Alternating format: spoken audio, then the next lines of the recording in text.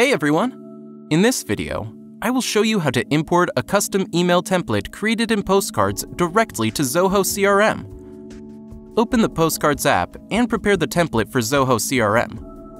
First, insert the required unsubscribe tag into your newsletter. The tag is located in the footer of the newsletter.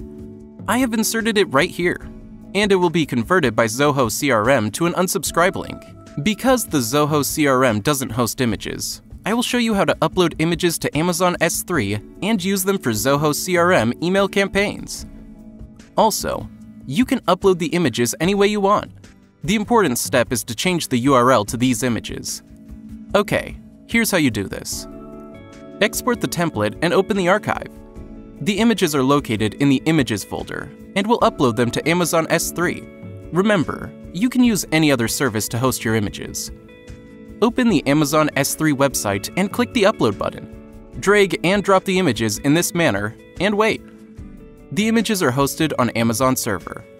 Now, choose all of the images and click the Actions button. Choose the Make Public option so your images can be shared in public. Click on the logo image and copy the link to the image. Continue by opening the Postcards app and edit the first module. Here, in the right sidebar, choose Direct URL and paste the copied link. Okay, your images are loaded directly from Amazon server. Follow the same procedure for the second image. Done! The images will be loaded from Amazon S3. Now, we can export the new archive and use the template for our campaign. Open the Zoho CRM website and let's start to set up our newsletter. Click the Setup icon and choose Templates. Click the New Template button. Leave the default setup and click the Next button. From here, I will click the Insert HTML button and paste my email template HTML code. Okay, enter the template name and write a subject line. Now, open the index.html file and copy all of the code. Go back to the Zoho CRM website and click the small icon. Paste your code in this pop-up and click the Insert button. Done! The email is here.